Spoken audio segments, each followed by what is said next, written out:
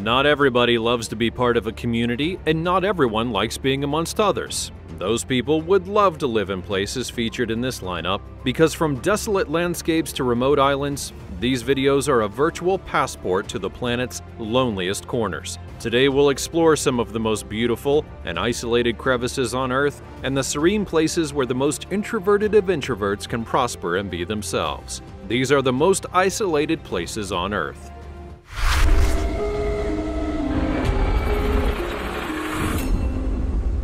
Number 20. Stannard Rock Lighthouse.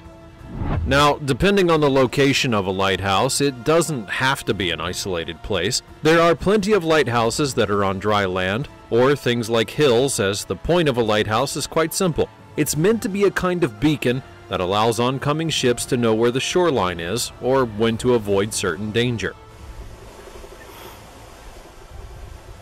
The latter one is the perfect definition of the Stannard Rock Lighthouse, which is located on Lake Superior. But why is this location known as the loneliest place on the continent? Well, that's because once upon a time, it was one of the most dangerous places in all of the entire lake, as there's a massive reef there that used to gum up ships. As maritime activity increased in the 1800s, the potential dangers of the reef would grow. It was just south of the Salt to Duluth shipping lane, and mariners dubbed it one of the most treacherous reefs in the entire Great Lake. Enter legendary navigator Captain Charles C. Stannard, who was the man who realized that there was a place where you could build a lighthouse, and so you could station someone there to ensure that ships don't hit the reefs and put their crews in danger. It's a noble endeavor, and something like that should be praised. However, no good deed goes unpunished. Unlike many lighthouses, this one is literally surrounded by water and is many miles away from land. It's so isolated that at its peak usage, it's usually considered to be a punishment to go and be stationed there, and that punishment has led to lots of damages to the lighthouse by nature itself. It would take 5 long and difficult years and a cost of more than $300,000 to build the lighthouse. Every spring, repairs have to be made to the previous year's work because of winter storm and ice damage. So just imagine being the only person in that lighthouse when the storms begin to rage outside. Those who were in it had many of a tale to tell, and that's why they were fine getting off of that rock, even if it meant leaving in a straitjacket. While the lighthouse isn't functional anymore, its legend does still remain, and some still seek to preserve it for historical purposes. Before we go on, like this video, smash the subscribe button, and click the notification bell right now, or this centipede will crawl on your face when you're sleeping. Now it's time for the sweet topic. You shouldn't need me to tell you this, given the evidence that's in this image, but this lighthouse is one of the most isolated places in the world. Sitting atop an incredibly tiny island somewhere near Ireland, not only is it remote, but it's caught amidst fierce winds and harsh rains and an intense chill. Somebody always has to be there though. The job of running a lighthouse is important after all. It's a vital job for guiding ships to the mainland, but the seclusion and environment are not for everyone. Thankfully, they found someone to run it. Martin O'Shea is an introverted loner, jokingly describing himself as having a deep-seated hatred for people. He's been running the place for decades in total isolation and loving it, but the problem is, he's not getting any younger, and someone's going to have to replace him. The question is, who? Would you be up for it? As always, you can let me know your thoughts in the comments section down below by using the hashtag #SweetTopic. Number 19. Sigiriya Rock.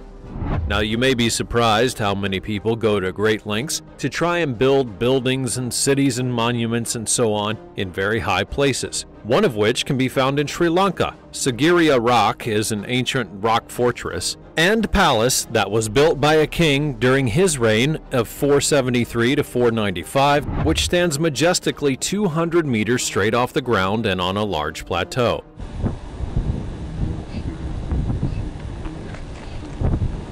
Just to get up to the peak, you have to climb over 1,200 steps, which some of you might like because it means you're getting your exercise in for the day. Today, the Rock Fortress is one of the most famous treasures of the region and is actually a UNESCO World Heritage Site meaning that it's under their protection to keep as a key part of history. And if you ask the locals, they'll totally agree that it deserves to be preserved. In their minds, the Rock Fortress is not only a national treasure, it's the unofficial eighth wonder of the world. Every year, thousands of people go to this rock to check it out and see the views from on high, and when you look at these pictures and videos of that view, it's not hard to see why they would want to see it with their own eyes. The fortress complex includes remnants of a ruined palace surrounded by an extensive network of fortifications, vast gardens, ponds, canals, alleys, and fountains. Ironically, there used to be another entrance to the fortress, and it was a massive lion's head with paws that were poking out of the rock. But sadly today, only the paws remain, but it's still cool to see.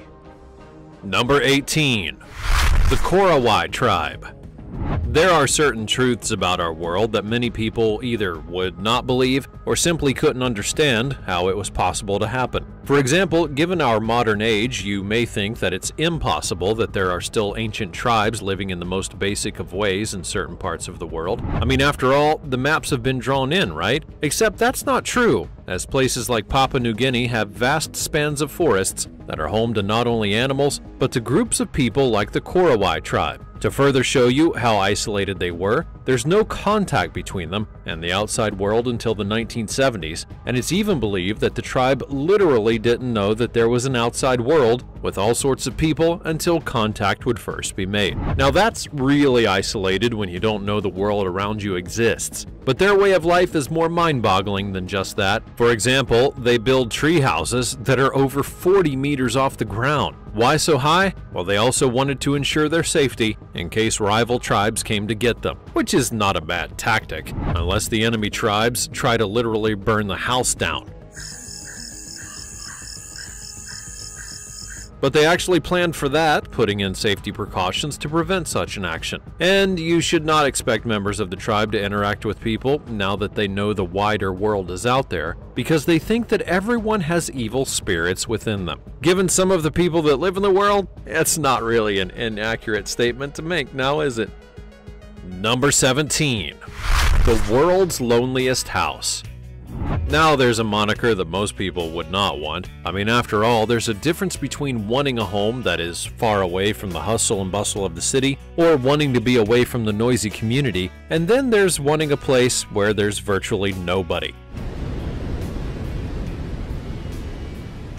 The house in question that I'm addressing is on an island that's off the coast of Iceland. And as you can see in the picture, it is a literal house sitting in the literal middle of said island with nothing else around it. Hence why you can understand that it got the title of World's Loneliest House. So who put that house there and why does it still exist? Well, believe it or not, the house was originally built for a hunter's club. I mean it, they were hunting puffin on the island and the house was their home base. The people who did eventually live there actually survived on puffins as well as through fishing and raising cows, and the final full-timers left in the 1930s and no one's been there since. It's not really all that difficult to see why it wouldn't be the easiest place to live in. Due to its isolation, it doesn't even have electricity, running water, or any other amenities that people would call vital. Though ironically, it does have a sauna, one that's powered by the island's rainwater, because clearly those in isolation needed a spa day.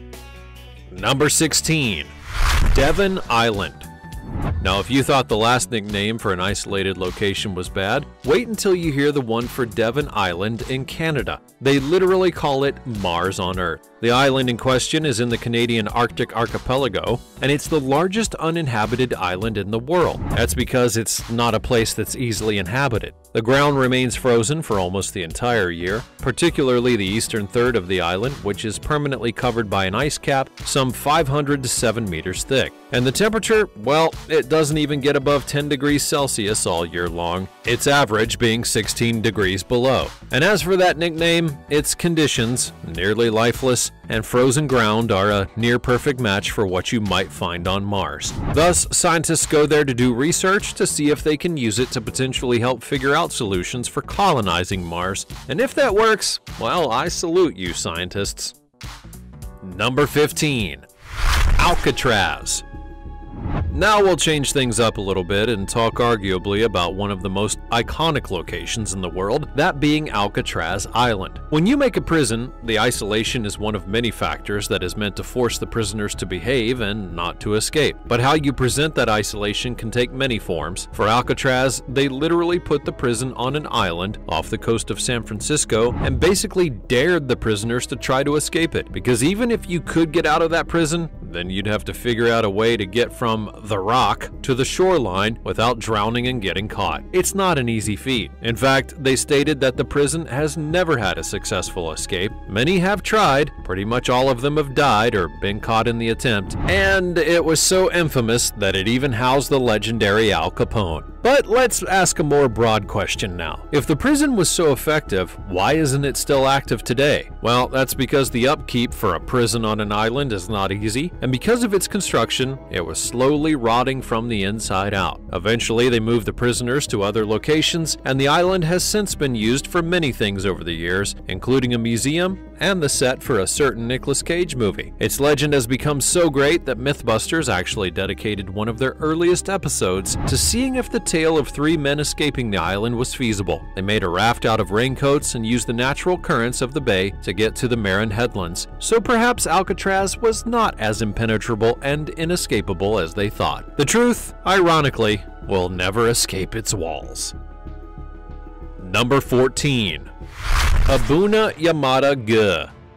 Believe it or not, there are numerous places in the world that have temples and other religious sanctuaries that are located not on the flat ground, but high up in the air on plateaus, or in the case of this place, within a cave inside of a massive rock structure.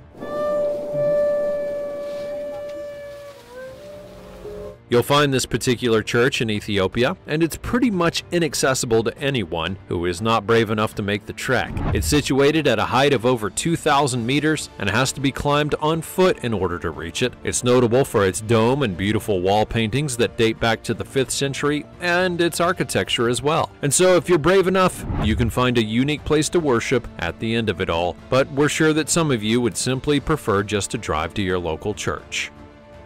Number 13. Scoresbysund. Now, to be clear, the actual name of this place is much more complicated to say, so I'm going to spare my tongue and your ears and call it by its former name, Scoresbysund. But what is this oddly named place? Well, it's a small town in Greenland, which should instantly make clear how isolated that it could be. After all, Greenland is one of the most inhospitable places on Earth due to the weather conditions, and the people there only live in certain places of the country. This particular town is the only inhabited place south of Greenland National Park, and believe it or not, they do welcome visitors. There's a hotel that you can even bunk in. It's not a bad hotel at all. The people seem to like living there as well. They all have electricity and central heating and Wi-Fi in the local rec center, and order parcels from Amazon that arrive by charter plane once every 2 months from Iceland. They do make it work, so really, who are we to judge? Number 12. Tristan da Cunha. Continuing on, we now head to South Africa, where off the coast, 2,700 kilometers away from Cape Town, you're going to find Tristan da Cunha. What is that? Well, it's the most remote yet inhabited archipelago you'll ever see. And if you want to get out there, going by boat is going to be your only option. It's a 6-day trek from Cape Town to get there, so you would best be prepared for the long haul. Despite the isolation, the people of the archipelago make it work just fine. They grow their own food, they have a church, a school, a post office, a swimming pool, and a Wi-Fi cafe and more. There's even a fund for students so that they can travel to the UK or Cape Town to further their education. Part of the archipelago is even protected by UNESCO. Number 11. Principality of Sealand. Doesn't it sound like the most official thing ever? Oh, hello there. We're from the Principality of Sealand. Bask in our glory. But it's so much more than just a fancy title. Created by a disgruntled pirate radio broadcaster named Paddy Roy Bates in 1967, Sealand is an unrecognized micronation in the North Sea with its very own constitution, national flag, and passport. There are many jokes that I would love to make here, but honestly, I think it's just kind of cool that a so-called pirate did it all.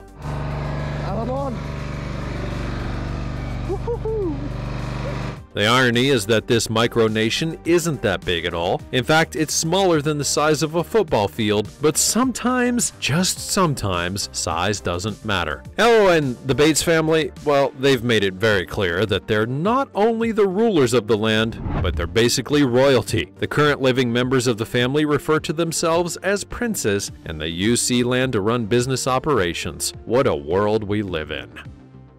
Number 10. Takt Sang Monastery. Now, as noted earlier, there are many religious areas that are built in isolated places. Another such place can be found in Paro Valley, Bhutan, and it's a beautiful monastery. But to the world at large, it's known more popularly as the Tiger's Nest Monastery. This monastery is incredibly up high. I'm talking over 800 meters above the valley. So if you want to hike your way up there, it's going to take you between 2 to 3 hours. You better make sure that you bring water and snacks so that you can stay energized. As you go up to the monastery, you're going to pass flags from the religion in question. They're meant to bless you on your way up, so be grateful for that. And as you get there, you will have quite a view, so it's something to definitely be cherished in the end. Number 9.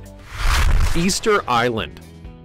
Now let's talk about another famous island called Easter Island, which is off the coast of Chile, technically, and is one of the most interesting and unique islands in the world. It's home to one of the biggest mysteries in the world via the culture that's crafted by the island's inhabitants, the Rapa Nui. But I'll be focusing on the island's location, because when I say that this island is isolated from the world, I mean that in one of the most broad senses possible.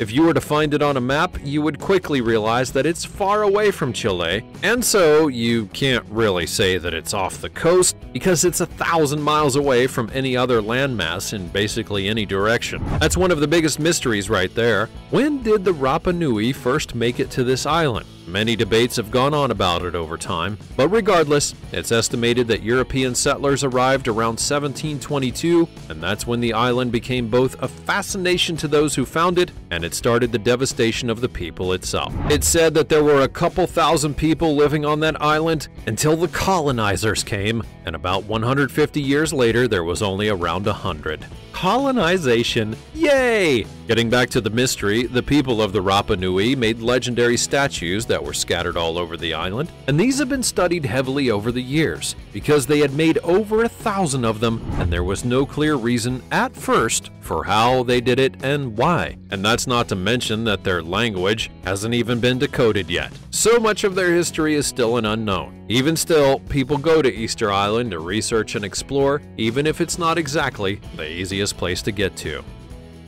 Number 8. The Catchy Pillar. Now we're heading to Georgia to look at the Catchy Pillar. Not the state of Georgia in the United States, the country. There is a big difference. Trust me. And when you get to the area where the pillar is, you'll definitely not miss it, as it sticks out like a sore thumb amidst all of the other scenery. And would you like to guess what stands atop that 40-meter pillar? You guessed it, it's a church. You have to wonder why these churches make their followers go through such lengths to reach them. There are monks that live at the base of the pillar, and every day they climb a ladder straight up so that they can say their prayers for the day, and then they come back down. They say that the whole experience helps them to feel closer to God. Number 7. Cape York Peninsula. Cape York Peninsula is a peninsula located in far north Queensland, Australia. But more importantly, it's an untouched wilderness that is the largest of its kind in the northern part of the country. Which I'm psyched about.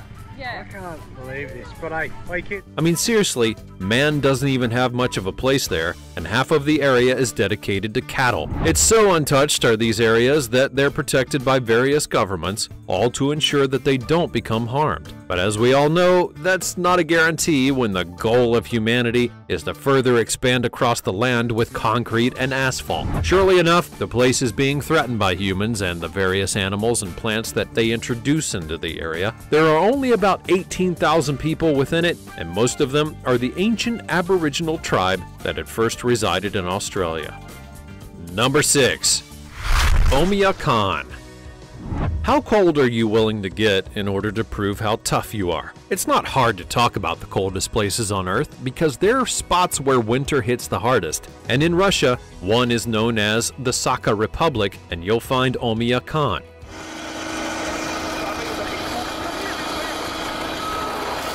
When winter comes, it's quickly established as the coldest permanently inhabited area in the world. It's so cold there that it can reach below 55 degrees Celsius. And yet, people are willing to live there for some reason. The reason it gets so cold is that the area traps winds and thus makes a colder climate. So don't go there unless you have some really super warm clothing. Number 5. Barrow, Alaska. They say that if you want to lose yourself in the world and potentially make a new start in life, you need to go somewhere like Alaska. Because it's the last frontier for many, and it's easily one of the most isolated places in the United States. Not the least of which is because it's one that isn't even connected to the US. It's connected to Canada. Whatever, I digress. But even with Alaska, there are places that are more isolated than others, and the town known as Barrow is a perfect example of that. You can't drive to Barrow, you have to take a plane from Anchorage to get there. And it's about a 90-minute flight. And once you're there, you're not only dealing with the cold, you're also dealing with the dark. Their winter has 65 days of pure darkness, so it's a perfect place for vampires or goth kids or both. It's also not the cheapest place to reside in. After all, isolation means that you can't necessarily get supplies on the regular, so if you want a single jar of peanut butter, you're going to have to be willing to pay about $10 for it. And I'm going to guess that there aren't that many high-paying jobs in Barrow to begin with. Finally, the population is so small there that there are more caribou in the area than people. But if that sounds like your kind of place, then by all means you should have at it. Number 4. The Sentinelese tribe. Now, as I've already discussed, there are a few ancient tribes of people that are still left in the world that have absolutely no desire to mingle with the modern world, as their ways of living still sustain them to this day. And when it comes to the Sentinelese, they really don't want you to come into their home. By that, I mean that if you are stupid enough to go to their isolated place of residence, they're more likely to murder you first and then ask questions never. You've been warned. They live on the North Sentinel Island, which is close to India, but is far away from the traditional travel routes in the ocean. For example, it's not near shipping lanes, and it's not easy to boat to due to the reefs and other natural barriers. That has helped the Sentinelese tribe to stay away from the modern man, and they've been very aggressive to those who dare to try to come to their shores. So little is known about them that nobody honestly knows how many people are on the island. The best guess is a few hundred, but we see so very few of them by design that nobody knows for sure. What is known is what comes from a rare account that highlighted what the village was like. They live in huts, they eat fish, fruit, and animals that they can hunt, and they're well trained in arrows and spears, having shown that over and over and over again. Not the least of which was when an escaped convict thought that he had found freedom by making it to the island, only to be discovered by a search party later on. He was not only very dead, but he was also full of arrows, and the tribe had slit his throat. Whether we want to accept it or not, the Sentinelese tribe wants to live in isolation, and for now, it's probably best that we let that happen. Number 3. The Siwa Oasis. If you're traveling through a desert, the thing that you want to see more than anything is an oasis. After all, if you're low on water and you don't know where to go, that can be your only way to survive. But what may surprise you is that in Egypt's western desert, there's a place known as the Siwa Oasis that is so much more than you would expect. Mainly because it's not only an oasis, it's a place where people actually live. The oasis itself is over 500 kilometers from Cairo, so it's not exactly something that people just decide to go and visit. However, if they do, they will be in for a treat. This oasis is one of Egypt's best western desert oases, with thousands of palm trees and gorgeous hot springs. Not to mention, it also features a wonderful lake with a nice green hue. As for the local Siwa people, they're so isolated in terms of the rest of the country that they actually speak their own language. And while there are hotels and other luxurious amenities there, the way of life is preserved above everything else. For example, you cannot have alcohol, and the women of the area are not going to be cozying up to visitors that approach. All of that being said, if you do go there, you're going to be amazed by the slow, yet very pleasant way of life that these people have, showing that even within a desert, there can be a nice way to live. Number 2. Palmerston. Do you know the old phrase, "I'd follow you to the ends of the earth"? Well, there is no technical end to the earth, as it's a sphere, and thus you would just keep on going around and around. But if you did want to go to a place that felt like it was the end of the earth, well, you would need to go to Palmerston. This island is part of a reef within a lagoon near the Cook Islands, and the trip there is anything but simple or smooth. I'm talking 9 days of travel on a boat through the Pacific Ocean, and that's if you don't get something like a tropical storm or even scurvy to hinder your progress. Once you get to the island, it's actually a nice place, and it has a small population of 62 people. You'll also see some shipwrecks from others that have tried to get to or around the island and hit the reefs instead.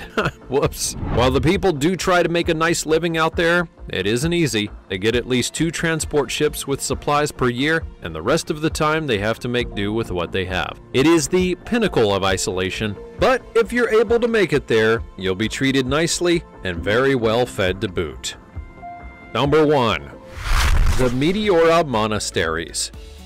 Finally, we have the Meteora Monasteries, and they are one of the most important complexes of their kind in the nation of Greece. High up on the cliffs in the country, they're actually so high up that when the fog rolls in, monasteries literally look like they're floating on air. One of the ironies of these buildings is that nobody exactly knows when they were built. There are some guesses, however, that they were built around the 11th to 12th centuries based on a certain group that worshipped at one of the monasteries that was there. Fast forward to these days, and those monasteries are now a UNESCO World Heritage Site, ensuring that they'll be protected for as long as humanly possible. That's all from the realm of the most isolated places on the planet and what makes them so isolated. Were you shocked by some of the locations that you saw today? And which ones would you honestly be willing to go to? Perhaps there are more isolated places on Earth that could have made this list. Let me know all about everything in the comments down below. Be sure to check out the other cool things that are showing up on your screen right now, and I'll see you next time. I love you.